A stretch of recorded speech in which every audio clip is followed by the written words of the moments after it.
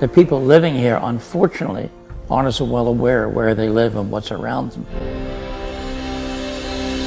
Philadelphia has a huge history, very much renowned. Northeast Philadelphia, not so much. We've been left out of the mix. We're going to fix that. In ancient times, before the Europeans arrived in America, Kings Highway was in existence.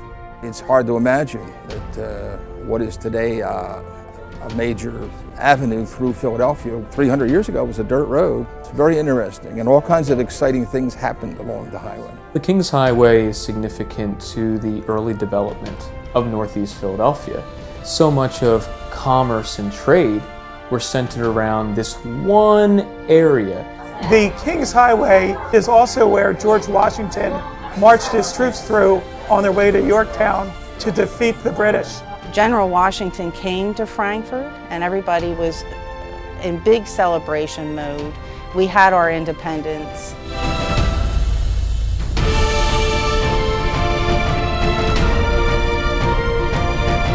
Frankfort Avenue has served as a link from point A to point B. It's the backbone for all the other roads that branched out into Philadelphia and went inland. Some roads that branched off the King Highway were almost just as old. Throughout the region there are roads that are laid out, interestingly, right across where our old trails used to be, where the center of Indian activity, where different villages would come together, and these trails stretched all across the region. People had to traverse the Pennypack Creek, and the bridge was built so early on as a testament to its significance.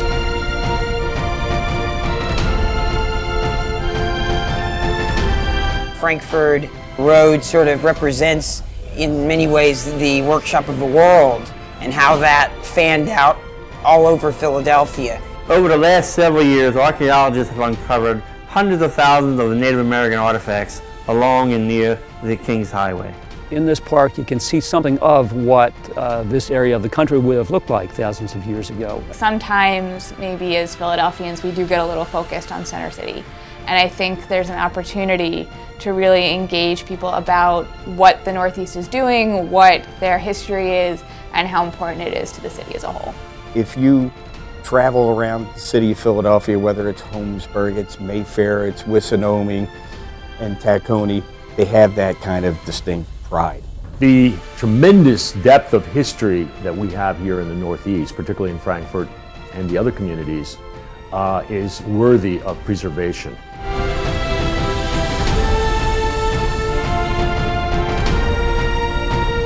Getting tourists to our region, that requires historians, it requires skilled interpreters, it requires talented tour guides to craft a message and an experience that's meaningful to them. Well, we have to preserve these buildings and historic sites so that we have something to point to.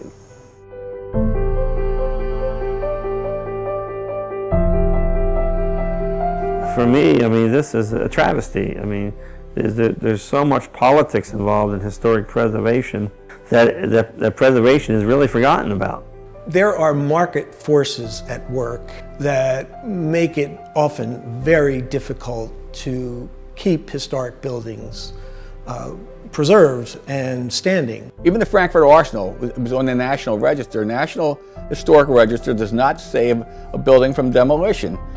There are so many things about the Kings Highway that need to be preserved.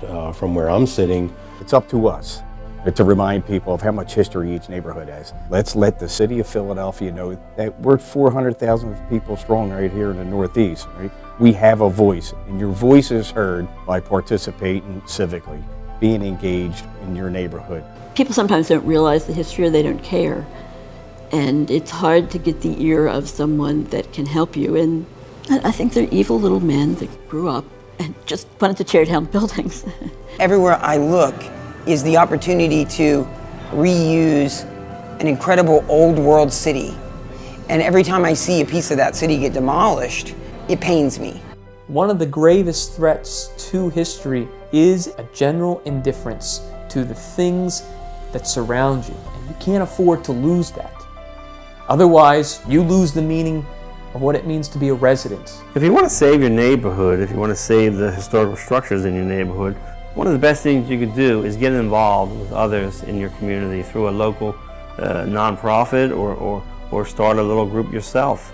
So you've got to find somebody, some deep pocket, some benefactor that is going to help you out. We have not been able to find any benefactors. Our politicians don't hear us when we scream history. It's just not on their agenda. There really would not be a Philadelphia without Northeast Philadelphia. One of the largest challenges that we face with preserving older structures, whether they're residential or commercial, industrial, is that they really need a champion. There's a lot of history that people just don't know about. So let's take a walk, let's read a plaque, right, and let's preserve Northeast Philly.